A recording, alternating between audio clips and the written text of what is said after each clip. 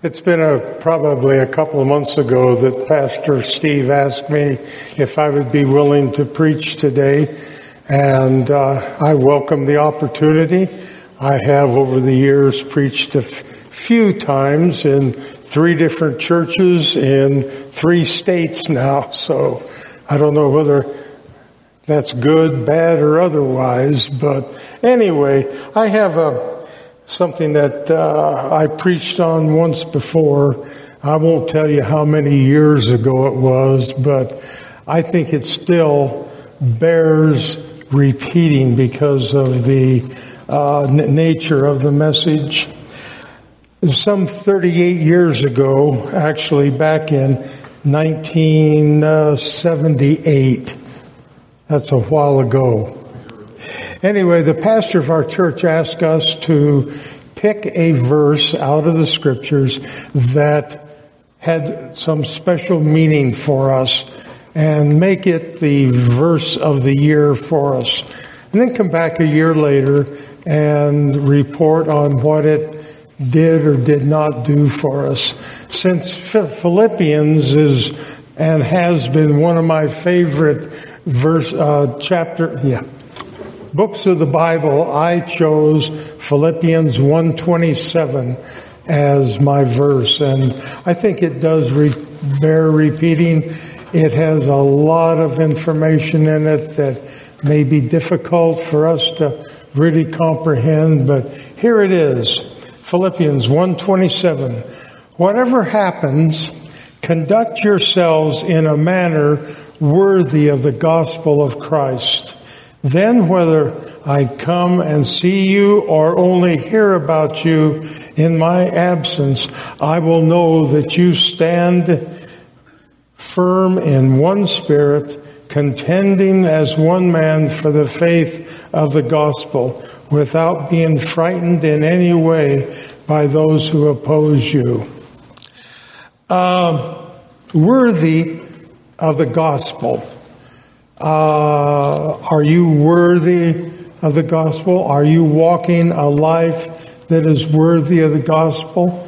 How about this age that we live in? We see so much today that just is appalling. And I don't need to tell you folks what it is. There's a lot of it around us. And more, we are living in a pagan world more than probably that we ever have. And I'm afraid it's just going to get worse. But Paul gives us a challenge to live a life that is worthy of the gospel of Christ. Tall order. I find it very difficult, and there are many ways that we can live our life that is worthy of the gospel. We can live our life in many ways that is not worthy of the gospel. How should a Christian live a worthy life? What do you do to be worthy of what Christ has done for us? Think about it. Are you doing those things that make your life worthy? Can you walk down the street and you see so-and-so and can you tell that they're a Christian or not just by looking at them? Probably not. Maybe the way they talk, maybe the way they act. I guess a better question would be, can people see you on the street, talk to you for 5 or 10 minutes, and know whether you're a Christian? Are your actions and your speech the kind of things that mark you as a Christian? It's important that we get to that point where we are different than the pagan world around us. I've chosen 3 things that I think the scriptures tell us about how to live a worthy life. I think that Christians are called to be different, aren't we? We're the salt of the earth, and there are many ways that we can fulfill that. The first thing is that a Christian is different from the pagan world because of our beliefs. Do any of you listen or read the email that comes from Breakpoint, Charles Colson's program? Oh, you ought to.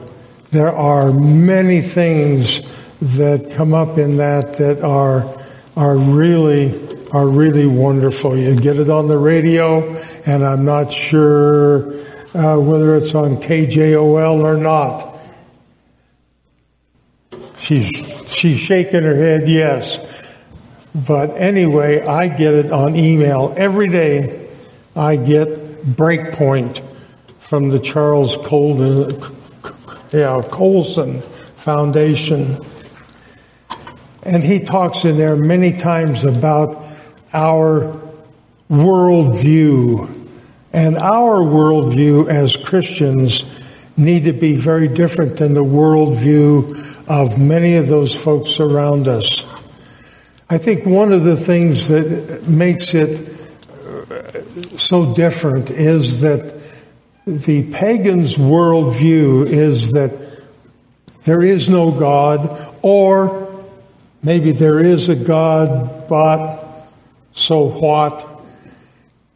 And they look at everything around them with the idea that we can prove just logically, scientifically, that it happened.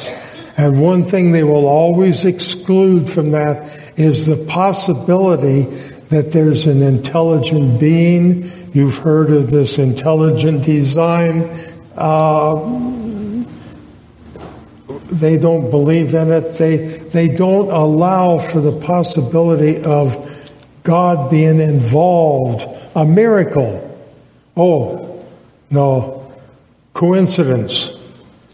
Everything that they say is just a coincidence. We can look at it with our worldview and say, God had a hand in that. It wasn't a coincidence because God is involved in our lives. So our beliefs are different than those around us. You don't have to read very much before you'll find folks that just poo-hoo anything about God and His working in our world. And yet, it doesn't take much if you really want to see it, to see that God is involved in everything that goes on. After all, He created this world, and He has given us a handbook to how to take care of the world that He created. And that Bible is our guide for everything that we do. Remember, Paul talked to Timothy and said, all Scripture is God-breathed and is useful for teaching, rebuking, correcting, and training in righteousness, so that the man of God may be thoroughly equipped for every good work. So our worldview is that the Bible is our guide for anything that we need to be involved in. Now, not only should a Christian be different from the pagan world because of our beliefs, but in some ways almost more important that we should be different because of our talk. Does your talk match what the Scriptures say it should be? Before you came to Christ, you probably had a vocabulary that was very different than what it is now, or at least what it should be now. Some people just had a vocabulary that, and no disrespect to the Navy, Eldon, but they talk about talking like a sailor. I don't think that we have people talking like a sailor, because there's just as many Christians there as there are anywhere else. But you've heard people just, they open their mouth and out comes a spew of vulgarity and things that should not be voiced, which just shows what's actually in their heart. When a person becomes a Christian, God's Word tells us that if anyone is in Christ, he is a new creation. The old is gone and the new has come. So our old vocabulary ought to out the window. We should not do those things and say those things that we used to. And yet, as we talk, people ought to hear Christian vocabulary. Now, I'm not sure what Christian vocabulary is, but Bev and I have a friend and have had for many, many years, a dear Christian lady. And yet, when you read her letters, it is, to me, it just, something doesn't sound right. Because she will, in a letter spread throughout the letter, there'll be such phrases as, praise the Lord. Oh, the Lord has blessed us so much. Isn't the Lord good the way He... And it's just continuous. It isn't just a phrase now and then. And yet, I wonder if she is trying to convince herself or somebody else that reads the letter. We had a friend one time that, or became a friend. A man came to our house that we did not know. I don't remember now. This is a couple of years ago again. But he was talking about that he had been involved in a serious car accident. And as he talked and explained what had happened, he did insert this phrase. He thanked the Lord, it was only by the Lord's grace that he had not been killed. And he thanked the Lord for that. And that was it. You know, he didn't go on and elaborate really on that. And I thought at the moment, I caught that, and I thought, this man is probably a Christian. Just by that simple phrase that he uttered. Well, it turned out that indeed he was a very, very good Christian man and lived that kind of life. As far as this speaking, you know, there's a chapter in Colossians that I find quite interesting. I've read it many times. I think it's got points that we need to keep in mind. When Christ, who is your life, appeared, then you will also appear with him in glory. Put to death, therefore, whatever belongs to your earthly nature: sexual immorality, impurity, lust, evil desires, greed, which is idolatry. Because of these, the wrath of God is coming. You used to walk in these ways, in the life you once lived, but now you must rid yourself of all anger, rage, malice, filthy language. Do not lie to each other, since you have taken off your old self with its practices and put on the new self, which is being renewed in knowledge in the image of its creator. Don't you really love it when you're talking to somebody and you may know them, you may not know them, but all of a sudden, as they're speaking, they start interlacing their conversation with all sorts of swear words and so on. I don't know about you, but when I hear this, right or wrong, I get the impression these people don't know Christ. Otherwise, why would they do that? Habit, maybe?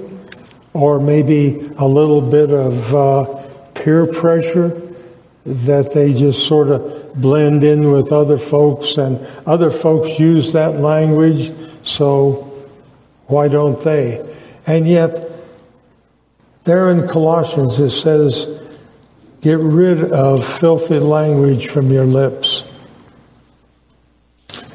I hope that that kind of thing is not part of your life.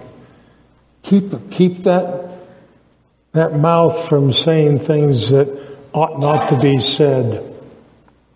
Now, not only should a person be different from the pagan world by the beliefs and the way we talk, but they also need to be different by the way we act. Paul also, in the letter to the Corinthians, says, so whether you eat or drink, whatever you do, do all for the glory of God. No matter what you do all for the glory of God. Your words tell what comes from the heart. Your actions also are part of what is part of you. And the actions need to be in accordance with God's Word. Paul also in Colossians says, whatever you do, whether in word or deed, do all in the name of the Lord Jesus, giving thanks to God the Father through Him. Notice how Paul ties the words and deeds. Deeds are our actions, but we do it all in the name of the Lord Jesus, giving thanks. You've probably heard it said, your actions speak so loud, I can't hear what you're saying. Ever hear that? Probably. Just give you another example. While I was back umpteen years ago working at what was then McDonnell Douglas, we were in the proverbial cubicles, those little guys that are just big enough for your desk and your chair, and walls this high, you can't see anybody.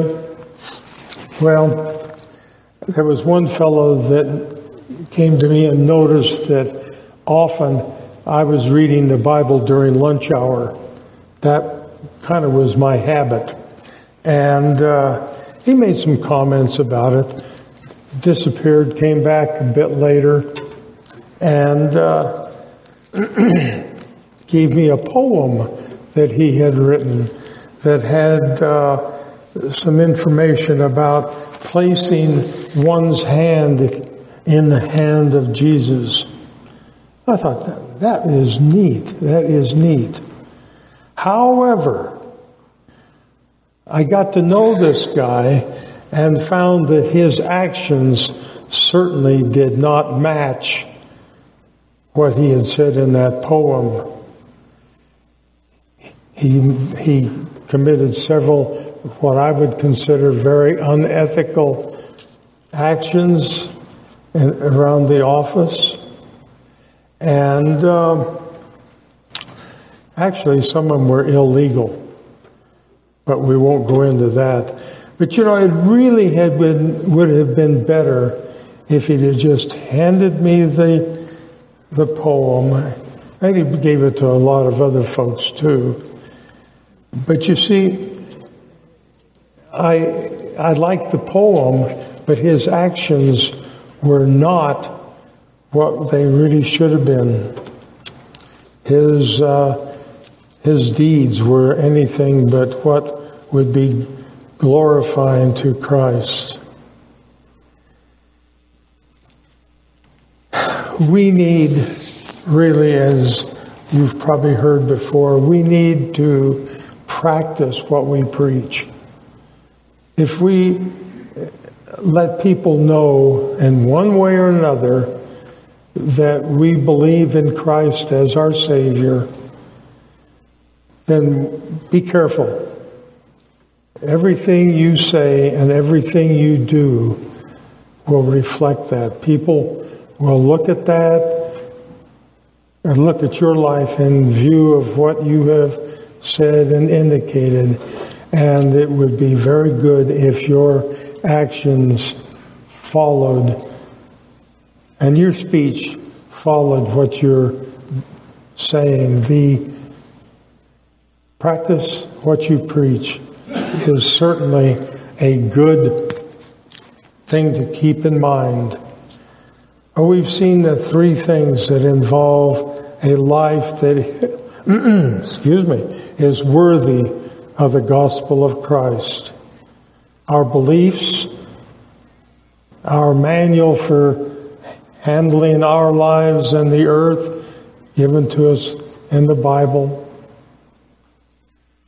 the way we speak and the way we act, all of those, and I'm sure there are many other things that are involved, but that is what people see, and that is how we really need to be quite different from the pagan world around us. I hope that as we leave here today, that each one of you will remember what Paul has told us in several places here. Remember, we are the salt of the earth. I'm sure that a number of you have heard me quote a little poem. I wish I knew where it came from, but memory slips me. That's what happens when you get along in years. You are writing a gospel, a chapter each day, by the deeds you do and the words you say. Men read what you write, whether faithful or true. Just what is the gospel according to you? How many of you heard that before? From me, maybe, or from somewhere else. But it is worth repeating that what is the gospel according to you? I think this is an area that probably is something that you haven't really thought much about. Maybe you've read Philippians recently and read Philippians 1:27. Remember what he says in that whatever happens, conduct yourselves in a manner worthy of the gospel of Christ. In closing, there's another passage, Paul's passage. I'm stuck to Paul this morning. But in Ephesians chapter 3, sort of one of his benedictions, he says, "Now to him who is able to do immeasurably more than all we ask or imagine, according to his power that is at work within us. To him be glory in the church and in Christ Jesus throughout all generations, forever and ever. Amen. As a prisoner for the Lord, then I urge you to live a life worthy of the calling you have received. There are other places in Scripture too that refer to the being worthy of the gospel. These are just a couple of them that Paul has given us